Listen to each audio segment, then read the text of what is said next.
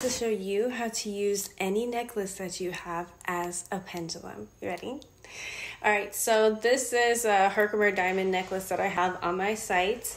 What you do is you hold the necklace just like this, put your hand under, and you say, can you show me a yes? You see how it's sort of swinging back and forth? Now I say, can you show me a no? Now swinging side to side.